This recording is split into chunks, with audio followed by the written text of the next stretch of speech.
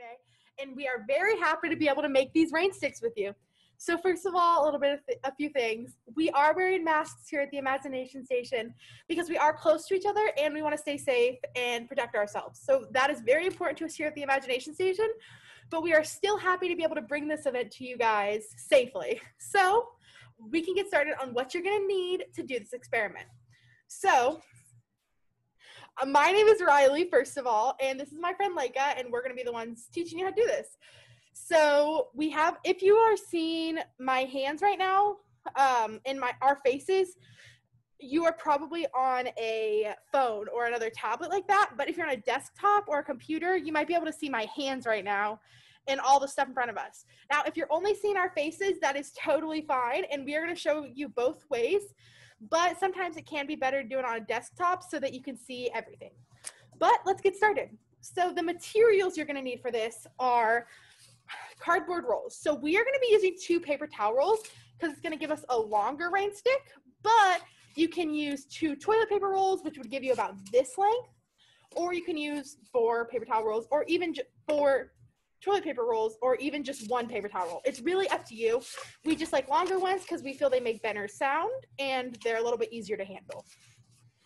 So the next thing you're going to need is tape. We like using duct tape because it's stronger and we feel like it holds better. But you can use clear packing tape if you want to. Next, you're going to want a few note cards. We personally use 3 different note cards, and I have a 4th one just to make sure that we have an extra just in case, but we're going to use 3 note cards. Now, if you have construction paper or printer paper, that'll work too. You're just going to have to cut your paper a little bit more to fit it to the size. Next thing you're going to need is toothpicks. So we have a lot of toothpicks here, but we definitely aren't going to use all of them. We're probably only going to use 25 to 50, and that's for our 2 paper towel rolls. So if you have less space to cover, like less cardboard, you're not going to need as many paper towels. The last thing we're going to need is small beads. So we're going to be using small beads, but if you want, you can use beans or rice. Just something small that'll work. You can also use larger beads like this. But we have found that the smaller the bead, the better the sound. And if you have any questions for us, if you're just now joining, please feel free to ask them in the chat and we will try to answer them as soon as possible. So now for the tools you're going to need, you're going to want a marker. This can be any color. We just like black because it shows up the best. And then you're also going to want scissors. Now personally, we are going to be using a corkscrew. Really, you can use anything sharp, but we like to use this because it has a nice grip and it's easy to do it. This isn't necessary, but we found it helps a lot whenever you're doing it. So let's get started. So the first thing we're going to want to do is either poke holes in your rolls using your corkscrew, or you can just make marks. And these are going to be where all of your toothpicks go. So you're going to want a lot of toothpicks in this. So we are going to put them about every pinky length. And we're going to do that around 4 to 5 times around. Now, it doesn't have to be perfect and uniform, but that's just a good rule of thumb to go by. So I'm going to do one towel and she's going to do the other. So I am going to just poke a small indentation and that's where we're going to poke them through. And she is going to take her black marker and make marks on where she's going to poke them through. Just like this. So you might not want to make them close to the top and bottom of the paper towel rolls because that's where your tape and note cards are going to go. So you're not going to be able to put toothpicks there, so you want to do them more in the middle, about maybe a thumb under.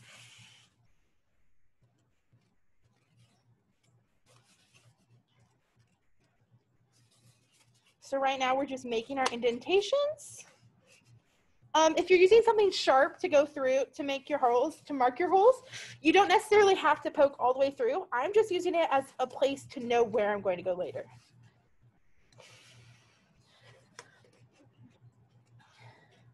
And again, if you're just recently joining us, please leave your questions in the chat and we will try to answer them as soon as possible. Just like this, if you can see that.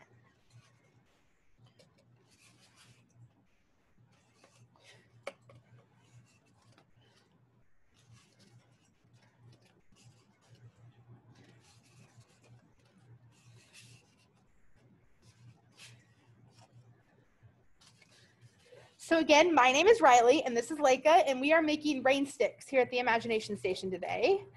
if you guys want to follow along, right now we are poking holes and marking where holes should go in our cardboard tubes. Again, you can use a marker for this, or you can use something sharp like I am.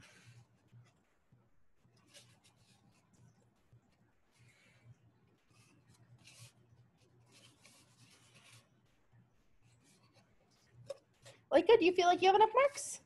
I think I do, yeah. I agree, and I think I am good too. So we are going to move on to the next step. If you guys aren't quite there yet, that's totally okay, but you can keep marking as we move on and just do the step when you're ready. So for this next step, we are going to tape these. We are going to tape the end caps first, one end cap first, and then we're going to tape this on. So for an end cap, what you're going to want to do is take your note card and one of your paper towel rolls, and you're going to put it on like this. So you can kind of see on the circle. I'll rotate it. And I'm going to mark the edges. So like, can you hold this for me? So I'm going to mark it right here, right where it touches on two different sides. So I'm going to put it on the table to do this. So I'm going to make my first mark. And as you can see, I now have two marks like this.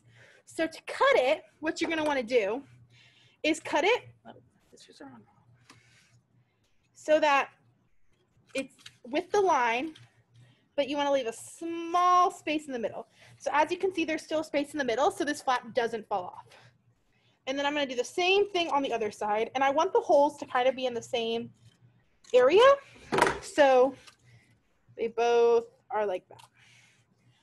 Next thing you're going to want to do is take this and put it on your thing. So this is going to be an end cap, so make sure it covers all of this. And Leica, can you hand me a piece of duct tape? Mm-hmm. I'm going to tape these sides down to make sure. So I'm going to tape it here, and then I'm going to tape these two down too to make sure no beads get out. Here you go. So Leica's handing me pieces of tape, and I'm just putting the end caps on. And again, we already poked the holes in our cardboard or marked where our holes are going to go. And right now we're putting one end cap on.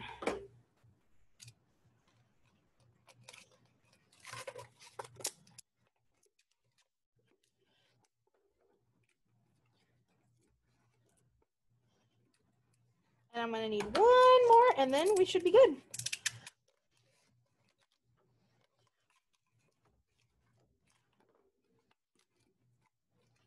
Actually, can I get one more? Mm-hmm. So it is a lot easier if you have a partner to help you do this. So we highly, highly, highly recommend having a parent help you. Thank you. All right, awesome. So the next step is we are going to want to tape these two together. So to do that, Leica is going to, we are going to put one wrap of tape around the middle where they connect right here. And then we are going to put a note card around it and then more tape. So I'm going to hold them and try to line them up the best I can. And Leica is going to wrap the tape around. And now whenever we're taping them, you can kind of see why we said not to make them towards the ends, because it's kind of covering it. So it might not work as well. So Leica's just going to cut it off. I'm going to make sure the tape is on nice and tight. And then we're going to wrap a note card around. So the note card doesn't go all the way, but the note card does allow for a grip where there's going to be no toothpicks, and it also keeps it a little bit sturdier.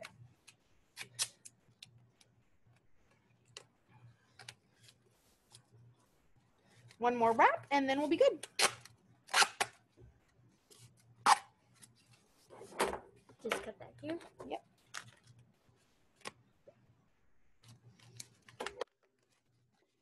There we go. So now we are going to add the toothpicks in. So I'm going to do this side, and Leica's going to do this side. So let me get some toothpicks out for us, and we're going to start poking.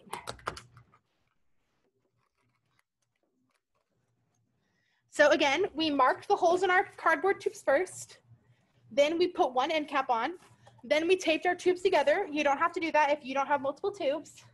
And now we are putting our toothpicks in.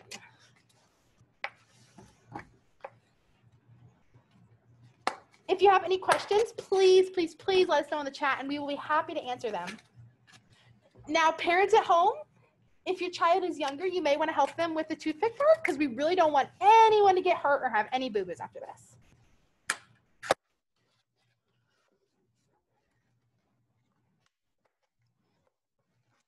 Now, sometimes your toothpick may break or snap at the top like this, and that is totally okay. If it does, you can just flip it over, or if both sides are broken, you can always just get a new toothpick.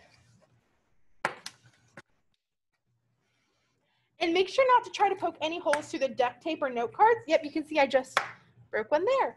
Make sure not to poke any holes or stuff through the note cards or duct tape because that's where your grip is gonna be, and you really don't wanna have any holes. And if you have extra trouble poking it through, you can always use your corkscrew or something sharp with a sharp tip and poke it, re-poke the holes.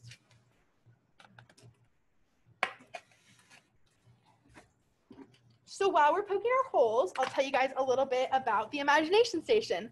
So the Imagination Station is a children's science center here in Lafayette, Indiana.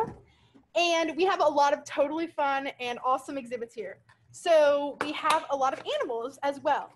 We have 2 fire-bellied toads, 2 ball pythons, a bearded dragon named Apollo, and we have 2 different types of turtles. So one of them is an African side-neck turtle, and the other is a painted turtle.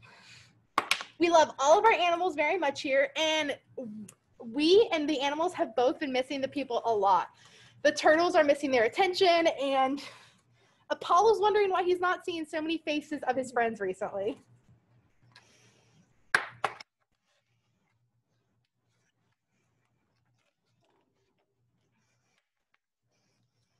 Again, I'm having some trouble poking through, so I'm going to use my corkscrew and mark a little couple holes for me to go through.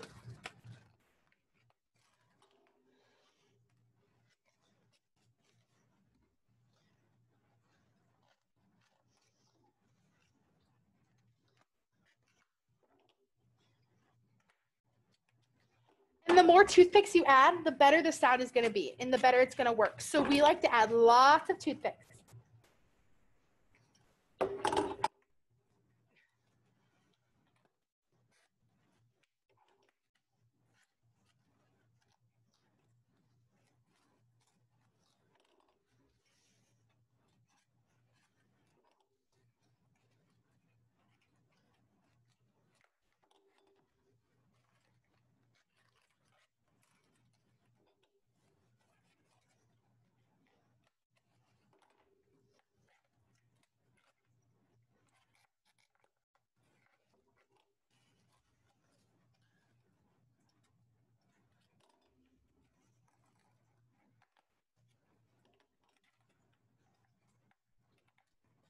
So again, we are just putting our toothpicks through so that we have our Rainstick. Now parents at home, as you're doing this, if your child is younger, you might want to consider cutting the ends of your toothpicks off. So I'm going to do that on this one right here. You just get it close. I like to do it towards the bottom of the scissors because I just feel like I get a better grip. And just snip and push it in more so it's not as sharp and it's a little bit shorter so it's harder to hurt yourself. And if you feel like the toothpicks are falling out when you do that, you can put a couple layers of your packing tape or your duct tape around it so that the toothpicks stay in place.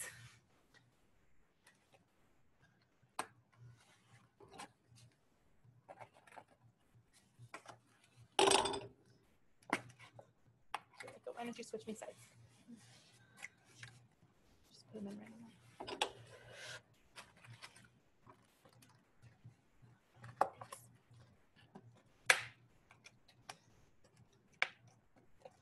So while we're doing this, I'll tell you guys a little bit more about our animals. So like I mentioned earlier, we have quite a few animals here at the Imagination Station, and we love all of them very much. They're all very close to our hearts.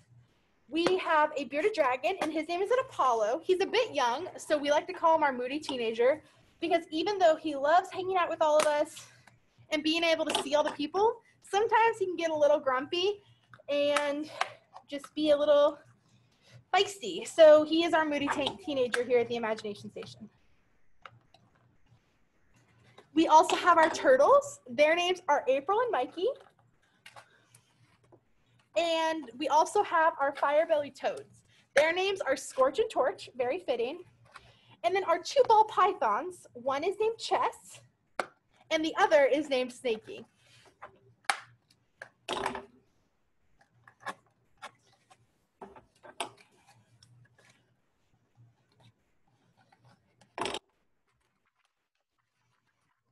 If you're wondering who is answering any questions while we are doing this in the chat, we have another worker over there, Matthew, who is also wearing a mask, who is answering all the questions for us while we work very hard on your rain sticks.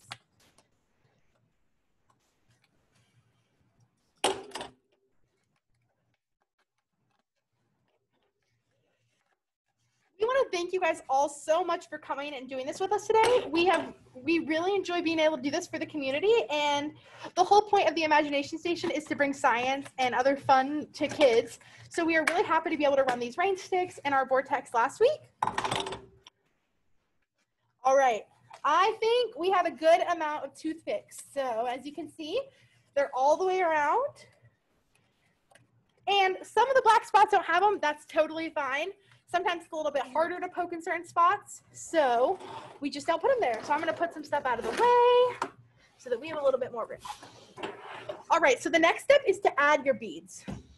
Like I said earlier, we're using these small beads. They're small and colorful, and they're a lot of fun.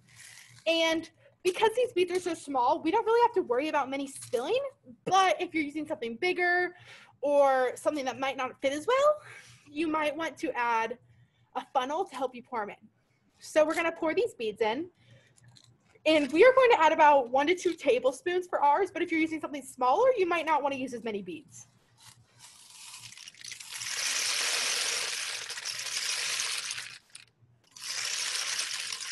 So I ended up just adding the whole container, and you can already start to hear some of the sounds now.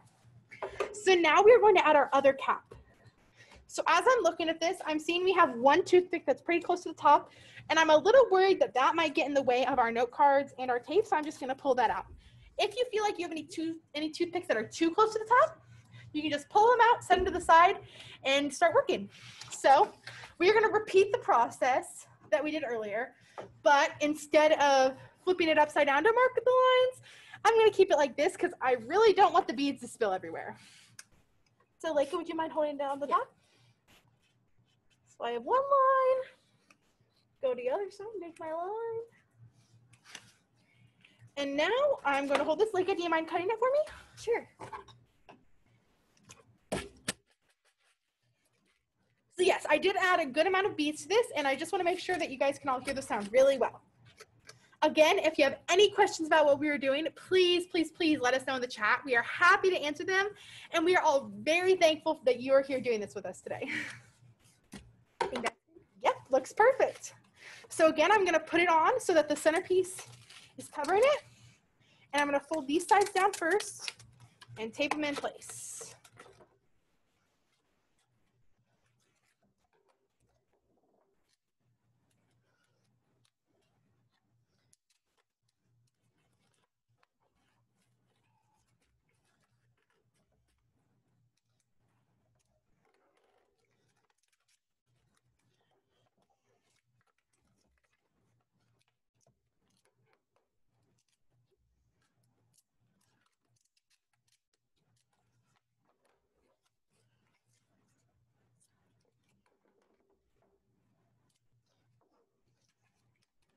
So right now, we don't really have any gaps in our lid, but if you feel like you do, you can always just put down another layer of tape over those gaps to make sure no beads come out.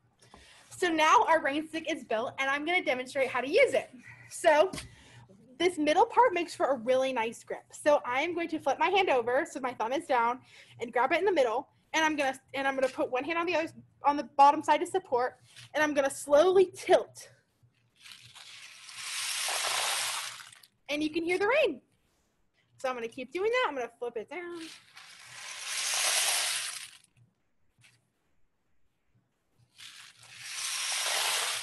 So that's our rain stick. And I'm gonna let my friend Leica here tell you about how it works. Of course, yeah. So each time a bead hits a toothpick in the middle, the toothpick, so a click is created, right? You can hear the clicking sound. So then each toothpick will bring bring the click back across to the cardboard tubing, and then the cardboard tubing is going to convey it in the form of a vibration, and then the vibration creates the sound that we hear, the sound that sounds like rain. And so this process is very similar to how a soundboard in a piano works. And so these clicks happen at random times, just as how when raindrops fall onto the roof of like a house or building, the sounds that they create happen at random times. So similar way. And the sound is called white noise, and it's also similar to the sounds that AM radios make when they're not tuned to a station. So you all can enjoy just hearing the sound of the rain that your rain sticks are making. And I'll tell you a little bit about the history of these rain sticks. So musical rain stick instruments like these, musical instruments have been made all over the world. But it's believed that in Chile was the first place where these rain stick instruments were made. And it's believed that they were first made out of cactus branches and cactus spines. So the cacti were in the form of tubes like these, and then they were filled with pebbles or dried rice or beans. But really, musical rain stick instruments like these have been made all over the world. And the legends say that in places like South America and Australia, rain sticks like these were made to be used in traditional ceremonies to call forth rain, to invite rain to come, because they sound like rain. So there you go. There you have a little bit of the history of the instrument you just created. Yeah, so these are our rain sticks. Thank you so much, Leica. That was great. And you can keep trying this and making the noise. If you have any questions, again, please leave in the chat. And remember, you just want to tilt it slowly to make your rain noise. If you have any feedback, please email the Imagination Station or send us a message. We really want to know what you guys thought, and we were really happy to be able to provide this for you today. Thank you guys so much. We all hope you have a nice night. Have a nice day. Thank you, guys.